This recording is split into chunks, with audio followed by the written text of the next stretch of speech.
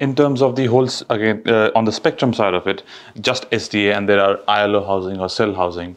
So there is still need of housing broadly for people with disabilities, not just SDA. So how is that housing sector overall to cover all those needs of participants from a different, not everybody would need a high physical needs house or a robust house.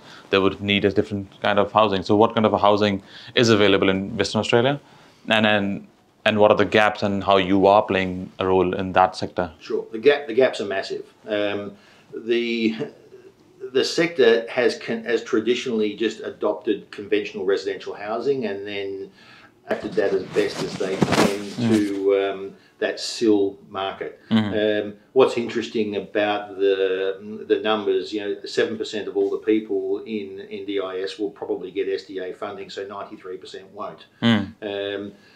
Now, there's no data on this, but we would suggest that probably half of the 93% probably have capacity within their own network and their own resources to provide their own housing, but the other half still require housing support.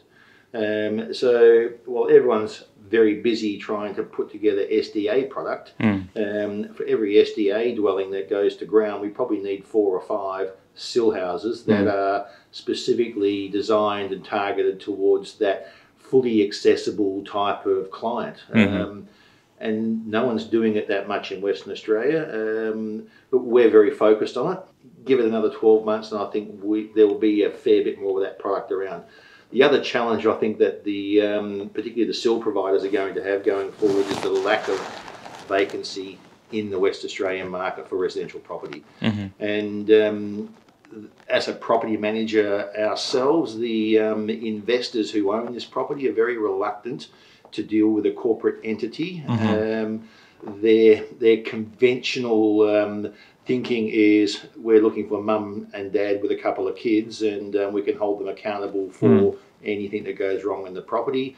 And I think there is a perception amongst them as well that people with disability are going to wreck the house. Which is misguided, but that's just the way that the mum and dad investors who own most of that product think.